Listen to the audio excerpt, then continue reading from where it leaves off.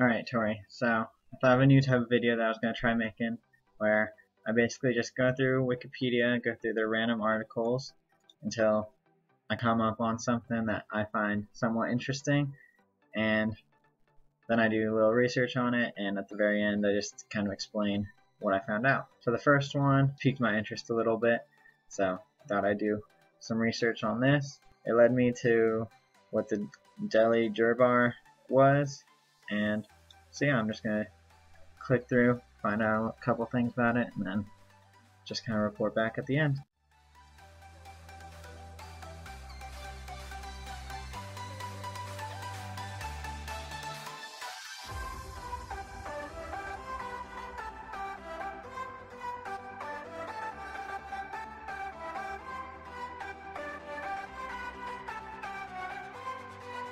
Alright, so basically these medals were just medals that were given out during the Dehli Durbar ceremonies, and they were given out to ruling chiefs and other government officials in India.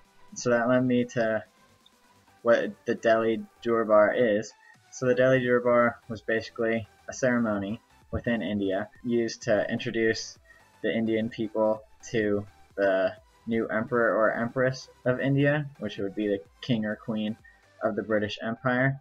And so overall, only 3 of these ceremonies ever actually happened.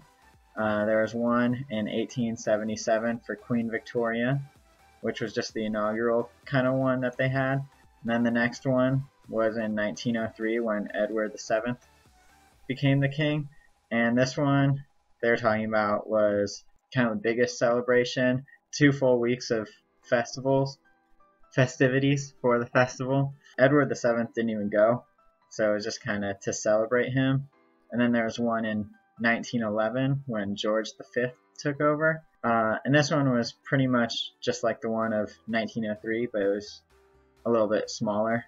And then you get into it to where it talks about why that was the last Durbar was because Edward VIII became king after that, but then he abdicated in December 1936, which was the same year he became king, and then his successor, George VI, took over, and he never actually did visit India. It says the Indian National Congress passed a motion weeks after his accession calling for a boycott of any visit, and so it was just kind of put on hold for a while, but then he still wanted to visit the country.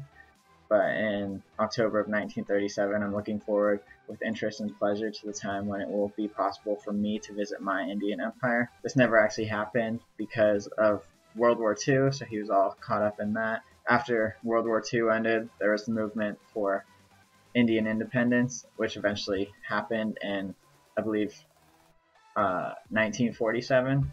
So it meant that he was never actually able to go.